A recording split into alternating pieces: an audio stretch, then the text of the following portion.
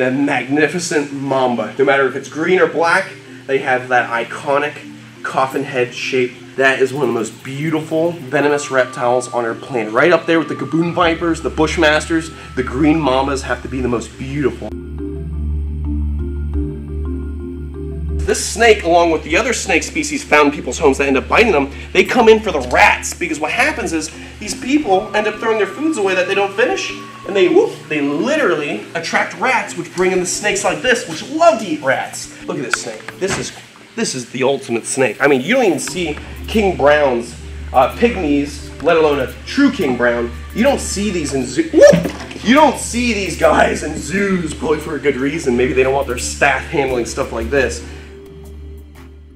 What's going on, my beautiful, wonderful, sexy people? Welcome back to my wildlife. We're out here in the Serpentarium with all kinds of good stuff going on. I mean, look at this! Look at this! We're moving into the future, baby! Look at this! It's called framing! Ever heard of it? Look at this. This is great. Literally, we're finally moving on. 3.5 months of being handcuffed, not being able to do anything because the county around me is trying to fight me living here with my wildlife. Now I'm able to stay. We're going to finish building out the Serpentarium. This is the framing. It's going to be drywall all around, encasing this garage door, making it not in use anymore, which it already isn't in use with the garage door sealed up from the outside. But now we're doing it from the inside, and then from there, all of this will be drywall! All of it! Use your imagination! I am so excited. But you know what I'm more excited about? The green mambas. They finally shed. Look at this. Look at this. 2 sheds from 2 beautiful East African green mambas. One of the most potent neurotoxic snakes on the planet, from the most dangerous family on the planet, Dendroaspis, the mambas. Woo! We got green mambas, we got black mambas, we got West African mambas, East African mambas, West African, Wafrican, whatever you want to call them. All kinds of crazy stuff going on in Africa. All you got to know is that we're dealing with mambas today. Mambas in general, dangerous, athletic, high potent neurotoxic venom. Not a snake to make any misjudgments with while handling. So what we're going to do is have the snake box ready to go. Let's see. Alright, so what we're going to do basically is we're going to take out both green mambas, put them in the box, clean out their enclosure really good, because as you can see, there's poop, there's, spicy meatballs in there, shed skin. We want to make sure there's fresh water as well. So first, let me make sure that this green mamba, both of them are in the same spot. Yep, we got both of them in the corner of that cage. So what I'll do is I'll pop out the glass like this. The reason I do it like this is because we have extra insulation between the glass to keep it safe. So you actually have to pull out the glass like that. So let's get this going. You know what? Let's make this safer. I want both mambas in front of me in the box. I don't have to turn around. I don't want to have to turn my back to the mambas. So definitely let's have a box like that. Both of these beautiful mambas have been eating like crazy. Let's get this one right here. Real easy going. You can see they're getting bigger. They're looking more and more beautiful. I mean, whoop. I mean, look at the blue that they've got going on. Whoop. Look at that blue. Try and get the snake to relax for a second. But look at that. You can literally see they got a bluish hue going along their underbelly, white speckling or yellow speckling going in between the greens. Whoop. Gotta be careful because they like to death roll at the size. Don't want to make any mistakes like that. Look how beautiful this snake is. Literally, they're going to be huge in a matter of no time. This snake could easily be 5-6 foot in about 1.5 years or so with a good meal in its belly every week. What are you doing? Checking everything out? Whoop, whoop, whoop, whoop. Got to make sure he doesn't get too close to my hands, because that would be very, very bad. They are front fixed-fanged venomous reptiles, so they don't have to poise their fangs outwards. They're already fixed and ready to go at the front of the face. Alright, so we got the mamba. We're good. Let's get this green mamba into the box. Nice and easy. I'm going to get the other mamba. Alright, while that green mamba's squiggling around, Ruth's going to keep her eye on it. I'm going to take out this branch right here, try and make it easier to get this other mamba. You know, mambas are one of the most feared snakes in the world of reptile handling, and with very rightful reasoning. They're so athletic, they're so ready to go. I mean, their metabolism's so fast. These snakes are hot. They come from the hot continent where everything wants to eat you, and you literally have to be so aggressive or so defensive, because if you're not, you're going to end up on somebody else's menu. So a little green mamba like this would easily fall prey to something much bigger than it, maybe another venomous reptile out there in the land of Africa, a bird of prey, even monitor lizards will actually eat green mambas. All right, the green mamba is now on the lip. Let's try and get this little man tickled out. Come on. Whoop. See that tail of the green mamba? We still have the other green mamba hanging out. Not going to reach in there. I don't even know where the head is right now. Let's tickle that tail a little more. The other green mamba is still chilling in the box. We're good. All right, this one's crawling down. That's what I wanted. Get him out of this box. There we go. Nice and smooth. Oh, not too smooth. I can't believe it's not butter. Okay, here we go. Look at that. This, I believe it's the male actually. Look at that. A little bit bigger, a little bit thicker. Doing really well. Let's see if we can get a good shot of that face, because these guys are always all over the place and we always miss out on a nice beautiful shot of those beautiful eyes, the scalation around their face, and that typical coffin shape. The magnificent mamba. No matter if it's green or black, they have that iconic coffin head shape. It is an amazing looking snake. I mean, look at that. That is one of the most beautiful venomous reptiles on our planet. Right up there with the gaboon vipers, the bushmasters, the green mambas have to be the most beautiful. I mean, emerald green with that yellow scalation breaking through here and there. And as they get older, they'll get a bluish hue. This specific eastern green mamba locality, Dingo Dinkelman gifted this snake to me, along with Tyler Nolan's mambas. He gifted those to him too. And these snakes are supposed to get a nice, beautiful bluish hue as they get older. Look at this. This is how you can tell this is an arboreal snake. It's literally wrapping its tail around my thumb to feel better anchored, better security, because you know they don't have arms, they don't have legs like a monkey. If I had a monkey right out, the monkey would be holding on to me to get comfortable with its arms and its feet. The mamba doesn't have that luxury, so it wraps its tail around my thumb, which makes it an arboreal species of snake. Woo! We gotta make sure we have that hook ready, because he could easily shoot back up and get right on my hand. Look at that green mamba wrapping around my fingers. That's incredible. I can't wait for one day for us to actually go out to Africa and capture green mambas and remove them from homes and relocate them. Maybe do that with Dingo. That would be amazing.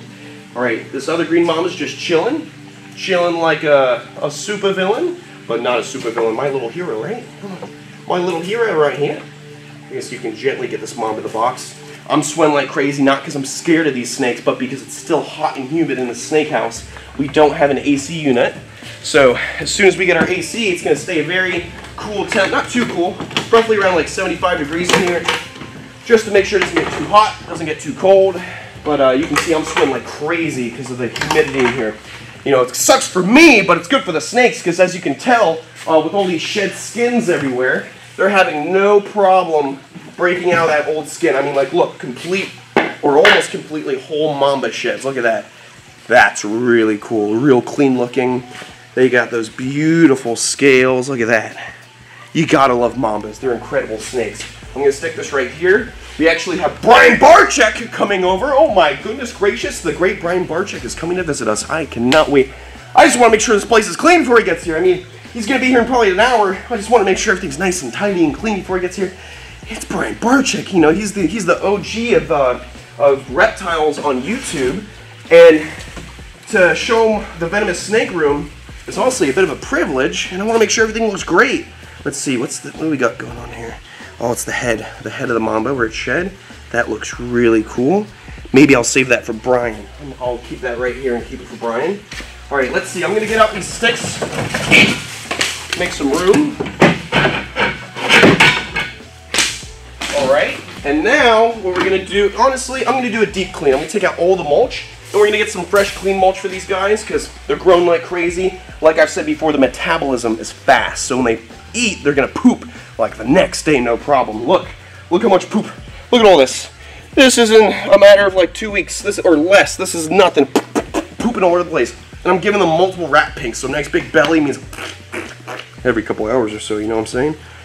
Anyways, that's not fresh water. I know where there's some fresh water. I'll be right back. Don't follow me, it's a secret. Hey! Okie dokie, artichoke. Some people would say you want a pan for that? You want a scooper? I don't need a scooper. What's the point of having these? What do I do with my hands? I'll tell you what you gotta do with your hands. You take them like this. You take them,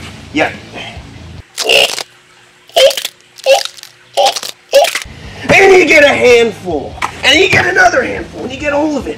and you get into it and you get enthusiastic, because if you're afraid to get dirty, get out of the game.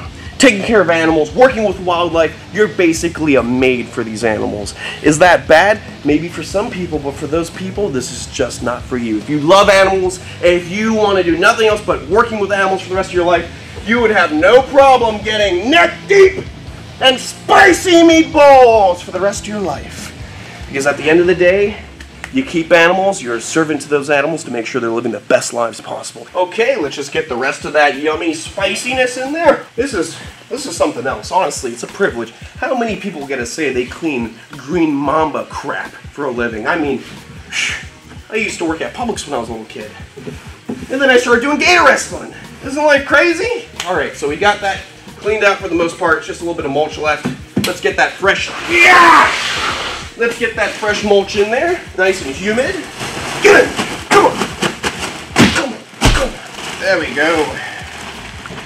I'll save this for a rainy day. Alright, so, let me H2O. Hey! Ooh. No. Did you see that? Get a shot. Did you see that? I believe those are dust particles from when I put the mulch in. Not good enough! My little secret spot back there. I got the little fountain of youth. That's why I bought this property. It's my little secret. Don't tell my neighbors I tapped into the fountain of youth. They're gonna get angry. I got a random DM. Didn't respond to it though. The guy said, my girlfriend and her family live near you, and they hate your guts, but I still love you. Thank you, guy, for telling me that. All right, let's get the glass. It's dirty. It's dirty glass. Damn, Brian Barczyk's not gonna approve. Brian Barczyk's not gonna approve. Kevin. Do you think Brian Barczyk will like me? No. Ruth, have you ever watched Brian Barczyk's videos? I used to watch him so much when I was a kid. You better not be here when he comes! Alright, let's get that glass back in. Nice and easy like that. Almost done. Let's get these sticks back in. Good enough for a Mamba. Ah, looks like my bioactive setups are doing great. Alright, just like that, nice and easy. I'm gonna put the glass to the side. I think we can put these Mambas away now. Let's get serious. Alright, beautiful people, comment below. What is your favorite snake? What is your favorite venomous snake? Me? King Cobra. Has to be the King Cobra. Who's the favorite of them all?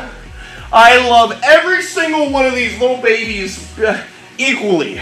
But favorite snake species on the planet? I love you, my son. King Cobras. Alright guys, let's get these Mamas back where they belong. Get the latches off, we're going to put them right here. Hopefully they're still nice and placid. Oh yeah, they're right here. Look at this, green Mambas. Ever since I was a little kid, I dreamed about working with King Cobras, black Mambas, fertile ants, big saltwater crocodiles, and now I'm living a dream. I literally lived the life I've always dreamed of as a little kid. They told me as a little kid, you can't make money off of working with these reptiles. It's gotta be a hobby. You need to get a real job. Look at me now. Alright guys, we're gonna put this green Mamba back inside of its enclosure. You beautiful, sexy beast. Get in there. Alright, now let's get this other one. I believe this is the female. The female's a bit smaller. Look at that. Look at that for a snake. I mean, seriously. The green Mamba. One of the most badass elapids on the planet. And honestly, not too bad of a snake. Seems to be pretty placid for the most part. We just don't want this snake to get too close, Kevin. Not now. We just don't want the snake to get too close to the handle. My hand's holding him. Relax, relax. Whoop, whoop, whoop, whoop. Look at that. Beautiful green Mamba. Literally like 4+ feet now. Thank you so much, Dingo Dinkelman. Love you. Alright, let's get that green Mamba back home. I love you! You go, yeah. Oh, you gotta be careful. This one's right here at the lip. Alright, now let's get that glass right on there without getting nipped on the fingers. Okay. Nice and secure! Locked. Alright, beautiful people. Let's move on to the next snake. Let's actually stick this little piece of foam in there too, just as a little extra oomph of security. Alright. Let me wipe the sweat from my face, and I'll be with you uno momento, por favor. You like that, Ruth? Been practicing.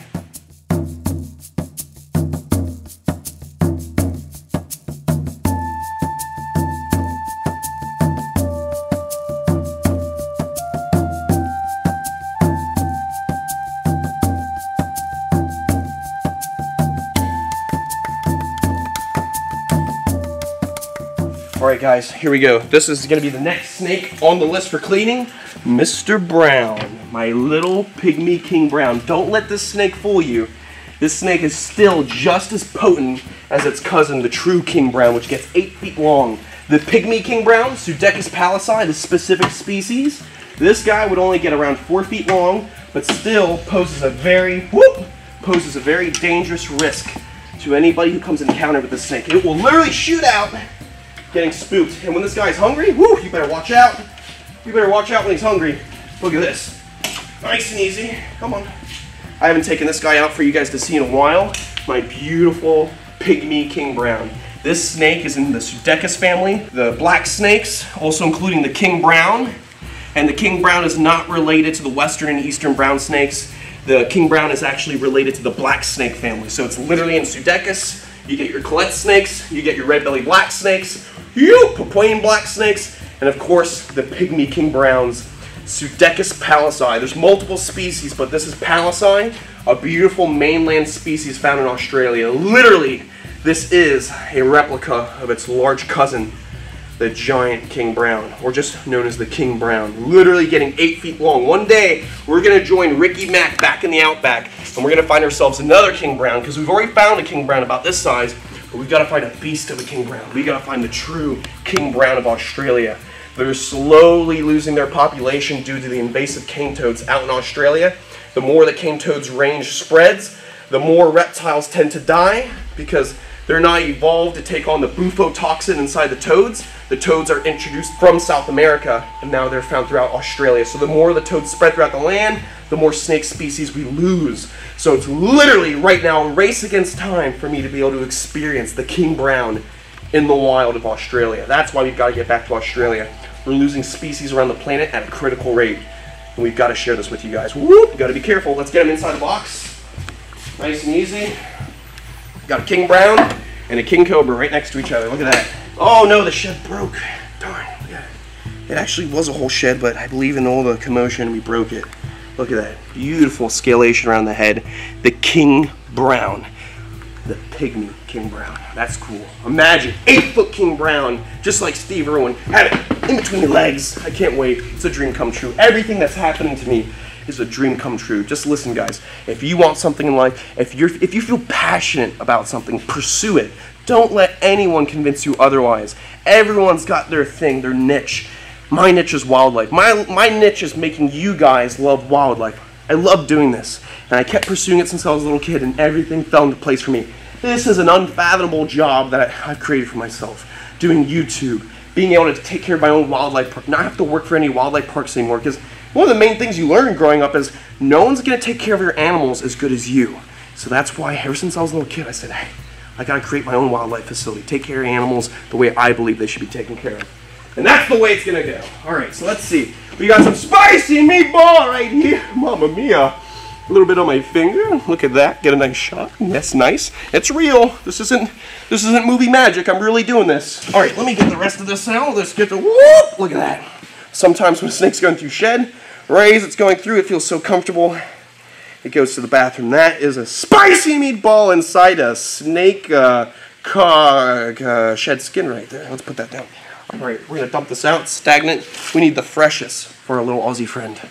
Don't go chasing waterfalls, 'cause when you find them, you'll realize that the waterfalls don't have the purest water around. You just find it here at Chandler's Wild World.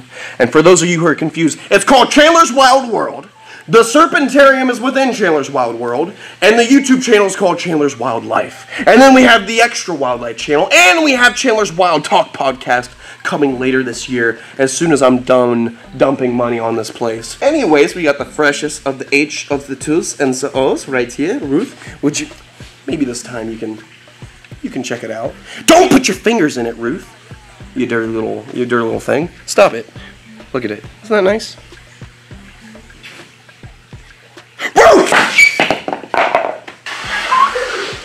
Get away! Get away! Oh my God, sorry.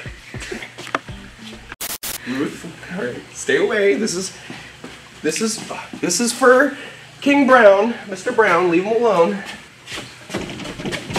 All right, beautiful people, the enclosure's clean. We're good to go. Just a little bit of spritz on the glass. We got to clean. Let's put this king brown back. As Kevin, the king cobra, watches with oh so... Oh, he doesn't seem to care. Okay, so let's take out the king brown. We're good to go. Let's see. Hey, buddy. Look at this snake. This is the ultimate snake. I mean, you don't even see king browns, pygmies, let alone a true king brown. You don't see these in zoos. You don't see these guys in zoos, probably for a good reason. Maybe they don't want their staff handling stuff like this. But you don't see snakes like this in the US of A.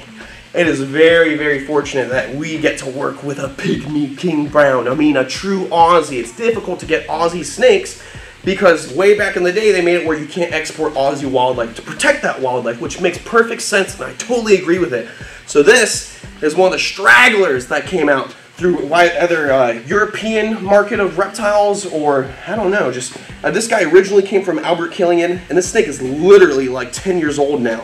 So it's definitely a pygmy king brown, Pseudechis pallasii, and that's why it just hasn't grown at all. It's much older. A normal king brown at 8-10 years old should be literally like 7 feet long, 10 feet long. It's a monster snake. All right, so what we're gonna do is stick this beautiful king brown back where he belongs, Mr. Brown. Put him back in Brown Town. You want to go to Brown Town, buddy? All right, there you go. We're going to close this up. Make sure it's nice and secure!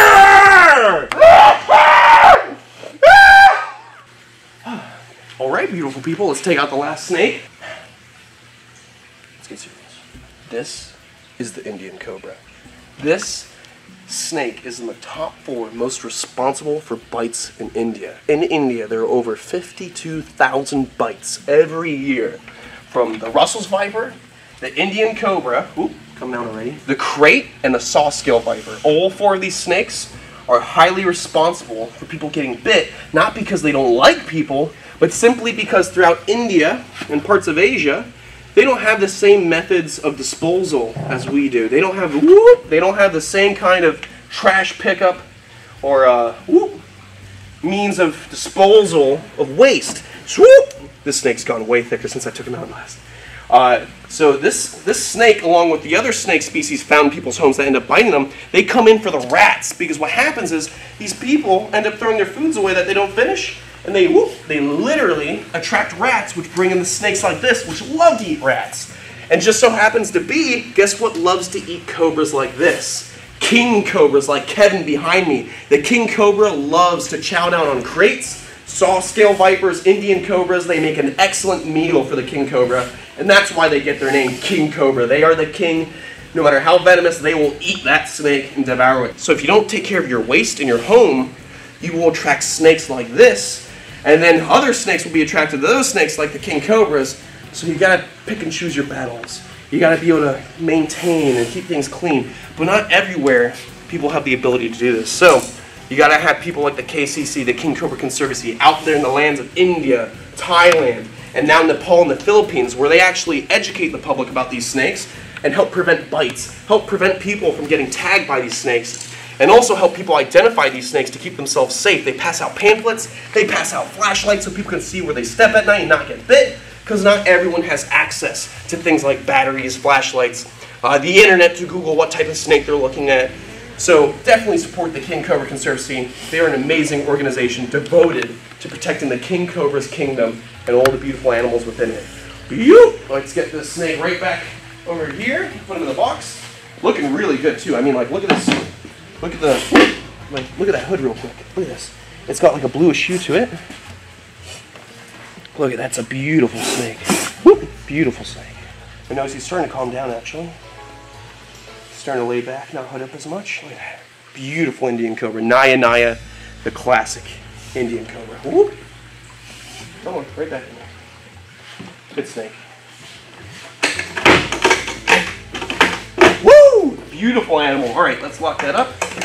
Nice and secure. Let's see what we got cooking. It looked like there's a lot of nasty stuff going on in here. We're going to take off the glass completely, get that water out. It looks like a whole shed, but it's covered in spicy meatballs. So we'll do Brian a favor and not save that for him. And we're going to take out this hide. And you know what? Let's just do a deep clean. I'm gonna get out all this mulch, put in fresh mulch, and let's get that Indian cobra right back in. I'll see you in a lickety split of a Monday, Tuesday, cheesecake, Wednesday, possum. Just a Florida thing. How does my mullet look? Pretty good, pretty good. You think they can handle this? Yes. What do you think they're gonna think in the comments? They're gonna love I don't care! I was acting! I'm not even having a real conversation with Ruth. Everything she says goes one ear out the other. Alright, let's get started. We're putting that over there. Let's open this up. Ruth, are you offended? No, because it's true. So we're gonna put this Indian cobra back. Let's see. Look at that snake just hooding up like crazy. Ooh, I see you. Look at this. Let's see if I can show you guys that hood one more time. This is not a snake to play around with too much. But look at that. Look at that beautiful hood. And the snake's just doing that because he feels threatened. So he spreads the ribs out around his neck, flaring up as much as possible to look bigger. And that's the whole concept of a cobra. Look how big I am. Look how loud I am. Leave me alone, or I'm going to bite you and envenenate you with a deadly toxin. Just a beautiful snake species. You know, it might be in the top 4 most responsible for bites in India, but you got to see the reasons why. It's all about how you live in the environment with wildlife, how you respond to it. No matter where you are on the planet, whether you live in Florida with alligators, or you live in India with tigers and cobras, you just got to know the ecosystems you live in and try to live your best lives around them. Because they were there first, you know? Like, look at this snake. When that snake just crawled by me, just went right by my boot, no problem. Look at this, watch. Whoop. This snake wants nothing to do with me. See? Look at that. Wants to leave, wants nothing to do with me. And that's just proof that it's only when the monkey man grabs the snake by the tail, the snake wants to bite and be defensive. All right, guys, let's put this beautiful snake back. Whoop, relax, relax. Look at that famous pair of spectacles on the back. Why they're also called the spectacled cobra. Come on, get in there, beautiful. We got all this fresh mulch, good smells. Let's make sure this is nice and secure. Locked and secure. All right, beautiful, wonderful, extravagant, magnificent people. It's been a pleasure, this journey, you and I. From the very beginning, in that little tiny venomous room, the size of a closet. Whipping out Kevin in the middle. Everyone commenting below, "You're gonna die! You're gonna die!" I give this guy 6 more months, he's gonna die. Look at me now! 3 years later. Look at my kingdom. Looky, looky! Everyone who said I was gonna die! Ha! Ha! Look who wins now! I do! I do! Comment below, were you one of those people? I bet you won't even speak up because you're weak. Make me sick. Alright, beautiful people, I'll see you on the next one. Stay beautiful, stay safe, always believe in your dreams. Don't look at that, stay passionate. Never let anyone get in the way of that. Always do what you believe in. Because what you believe in is what you were bred to do, is what you were meant to do. If you feel passionate about something, pursue it. Because if you can make a living off of your passion, you're gold. You'll never work a day in your life. I love you guys. I love you to death. Bits and pieces. Maybe this next scene will be with Brian Barczyk. I don't know. I'll see you on the next one. Stay beautiful. Stay safe. Most of all, don't forget to check us out on CHANDLER'sWildlife.com. You buy a t-shirt, hat, sticker, anything. You guys are supporting the goal building out this place. It's expensive. YouTube doesn't make enough money for me to be able to pay for everything. The property, Ruth, my bills, and to build this out. So if you guys buy the t-shirts and help us out, it goes a long way. Thank you so much. Support us on Patreon. I'll see you on the next one. Stay beautiful, stay safe. Most of all, give Brian Barczyk a hug. You better watch this collab on his channel. Check it out. Check it out.